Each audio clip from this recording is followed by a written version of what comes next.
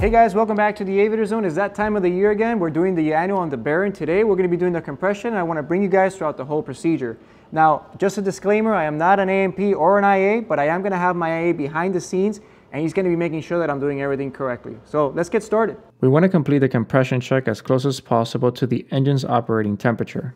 Obviously, the hotter the metal, the more it expands and the better compression the engine's going to have. All right guys, so we just finished heating up the engine, and now we're going to start removing all the wiring harnesses for the spark plugs and the actual spark plugs themselves from the top cylinder. You can do either or, but for us it's easier to do the top cylinder, so that's what we're going to do. So let's get to it.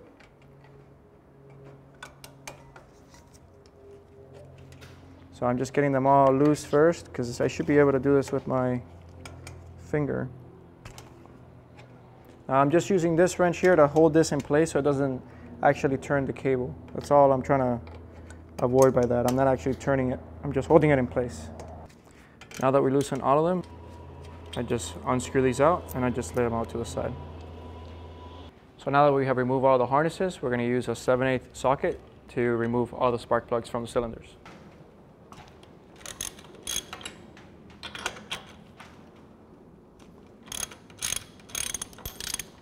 Once I have them all loose, then I just use this part of the kit to just remove them out. It's a lot easier than actually turning this wrench.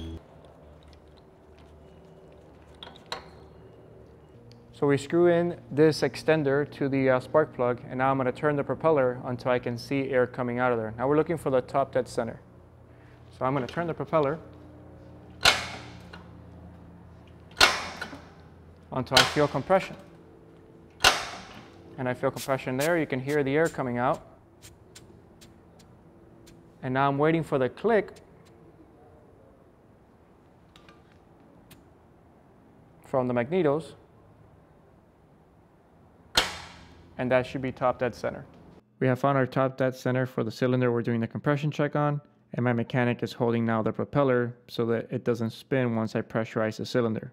We are adding 80 psi, which we can read off the left gauge, to the cylinder, and we're going to compare and see how much of that air it can actually retain. We open our valve, and we can see that this cylinder can retain about 75/80.